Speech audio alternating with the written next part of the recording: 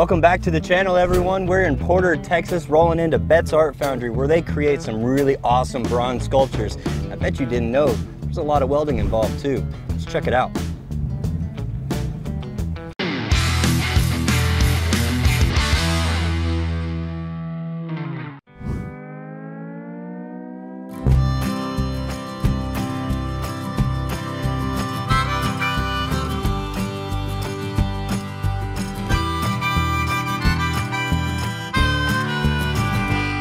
And we're here with the artist herself, Miss Lori Betz at Betz Art Foundry. Miss Lori, you've got a wonderful studio here. So I hear you got started in welding school, is that right? Well, I went to the University of Texas and I studied studio art. I wanted to be a sculptor. And at the time, I wanted to work in metal. I've progressed into bronze, but I didn't start there. I started with welding. And this one right here, right? This is the first sculpture? This is one of the first sculptures I welded. I used a MIG and I used coat hangers. Nothing but coat hangers. Coat hangers and a MIG. So you had a coat hanger in one hand and a gun in the other. That's some Texas TIG right there, if I've ever heard it. Well, it was a way to lay down a lot of metal really fast. I imagine so. I met a foundry master, Miguel, and he said, "You want to do the foundry work with me?" And I said, absolutely. So then I progressed into doing the hot metal. You got into casting and everything. What is the casting process? How many different processes are there about going to make a mold? As you know, you came over and we cast your face. Right. We start with a mold and we pour wax in it. It's called the lost wax method. So we pull a wax replica, and that's what we add sprues and cups, and you'll see that later when we pour, why those things are important. We dip the wax into a slurry and we dust it with silica sand to create a shell. Okay. And then we melt the wax out, and that shell is what we pour the bronze into.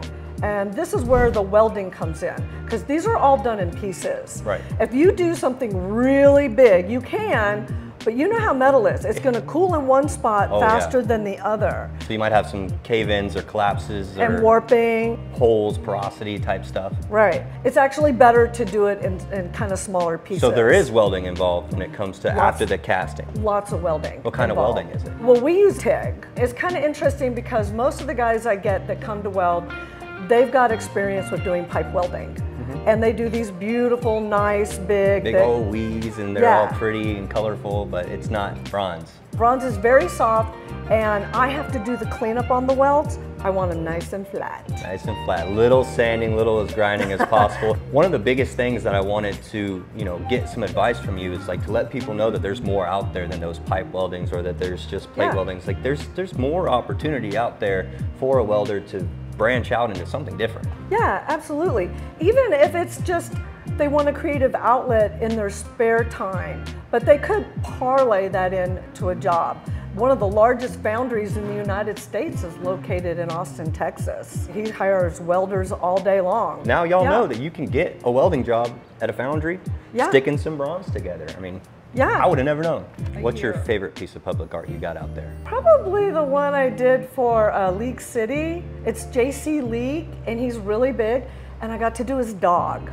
I love the dog. JC Lee's cool, but I love the dog. The dog is really cool. Now the dog's kind of their mascot, and they've put the dog in all kinds of different places, so that's fun. That's awesome. I'm super stoked. We're going to pour up some molten metal, or at least you're going to make me do it. You're going to pour some molten metal. Yeah, it's going to be fun. We're going to walk on back where all the melting of the bronze is going to be done. And if we're going to be slinging molten metal at 1800 degrees Fahrenheit, I got to get with Frank so that we can do a dry run and understand the process and how this all gets done, because I've never done this before and there's a lot of safety involved. We've got to know the right steps. Got the crucible right here. This thing will be rolling thunder, right? Right. It's going to be boiling up some bricks. 2100 degrees? 2100 degrees. That's about it. 2150. Just really freaking hot. So then we'll pull this guy back, huh? Pull this over. I get the sticks. All right, go down. All the way down. All the way? Until it hits. And then I'll undo this, and then you come up. Yep.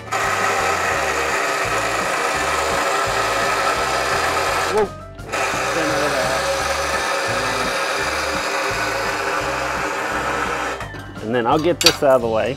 Okay. Set it over here. Okay, whoa. And then we'll just come over here. And you're gonna pull up. pour it in there. You'll probably have to come up about that high because the pot's only going to be about half full. Right, okay. Maybe even a little higher. And then whatever's left, we'll go over there to those and dump it out. All right, let's fire this thing up. A little cardboard with a little WD-40 on it. There she goes.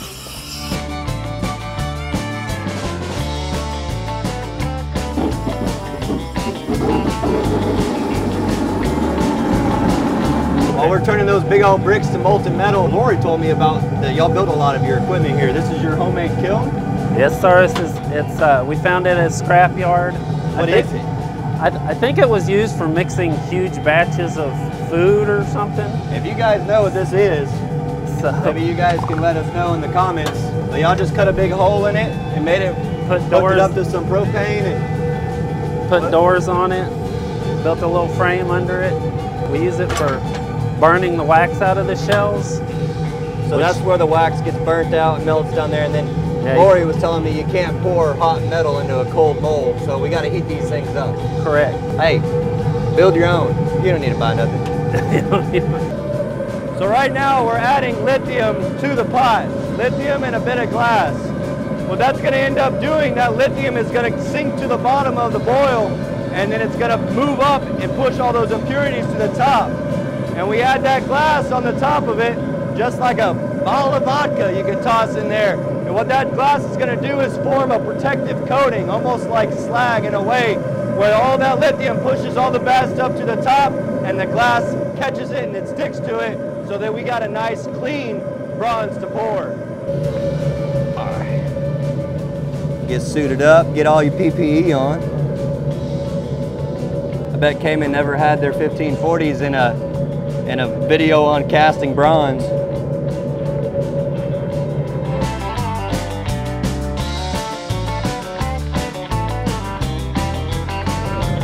Ooh. I wonder how many gloves they actually go through. Look at all the gloves and all the heat protection. I bet they burn that stuff up often. That's a use for a multi-pad I never really seen. Cut off the gas.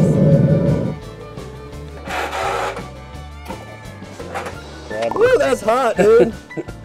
It is hot. Down, down, down, down.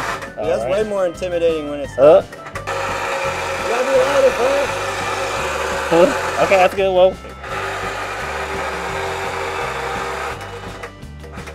get that stirry stick out. Get your pooper scooper. right. So we got some glass on top. See how it almost acts like a mop? Oh wow. Yeah, it just sticks right to it. So that's all that bad stuff, huh? Yeah. Well, it's a new crucible, so. I feel this right through my jeans, my boots, from head to toe. It feels hot. All right, up.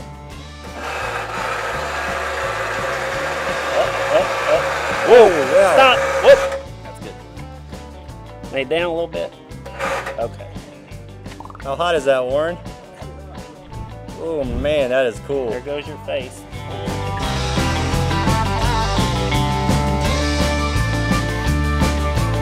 Dude, that's hot. It's like standing next to the sun.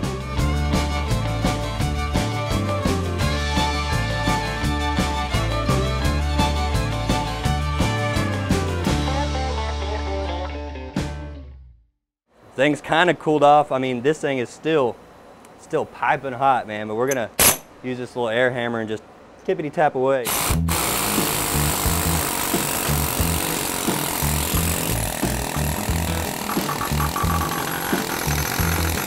That stuff's on there, man.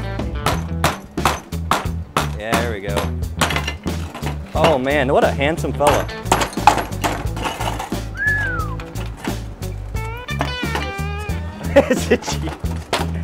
Oh my gosh, it's like Christmas, man.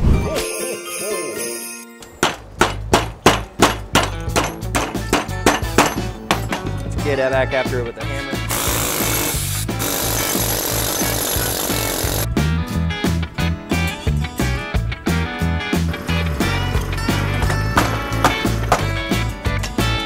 Ooh, that's my fingers.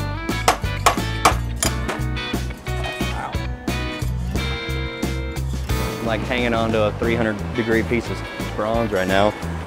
Hey, that's pretty all right there. It's uncanny. Oh yeah, look at the detail, look at the finish, the patina work. Stay tuned for part 2 where we go over all that, how we got the nice sand, finish, and patina on my face here, as well as how we TIG weld these bronze sculptures together. And then Miss Lori is going to tell you how you can get involved in doing your own bronze sculptures there at her place at the Betz Art Foundry. So stay tuned for part 2 on this episode. Thanks for watching, guys.